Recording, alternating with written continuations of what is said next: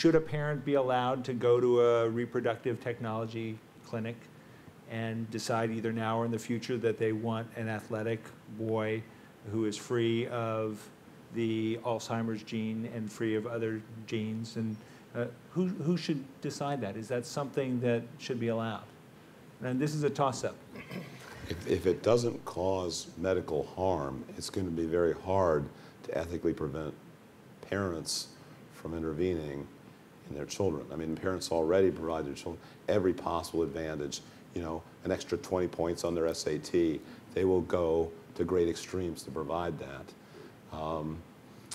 You know, it's going to be ethically problematic both ways, to allow them to make these decisions which are idiosyncratic, or to prevent them from doing it.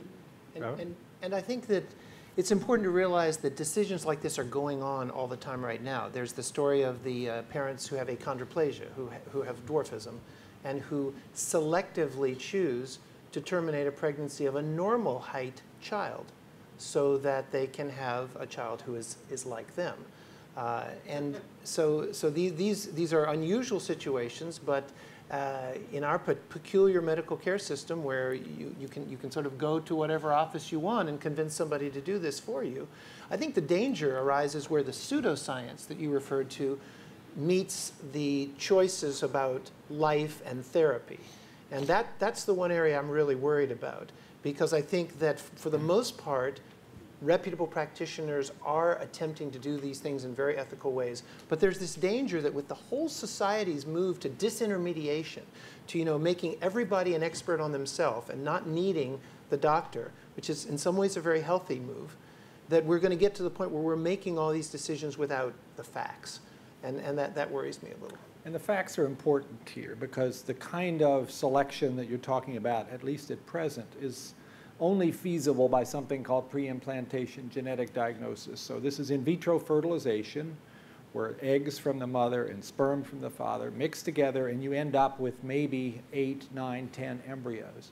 It is possible then to take one cell off of each embryo after it's grown up to an 8-cell stage and do a DNA test and see what's there, and then decide which embryos to reimplant. In vitro fertilization clinics have traditionally been kind of left to do whatever the physicians involved felt was appropriate.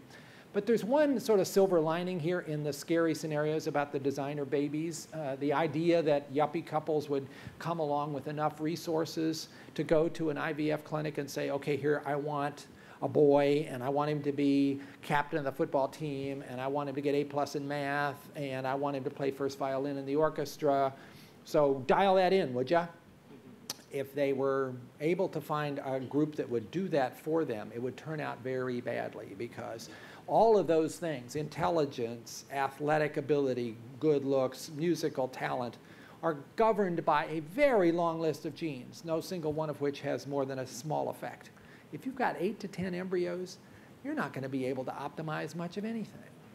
And so that couple who's just paid the big bucks and figured they've won the lottery are going to ignore parenting, and they're going to have this kid who's at 16 up in his room smoking pot and listening to heavy metal music and flunking every course because the parents forgot about parenting.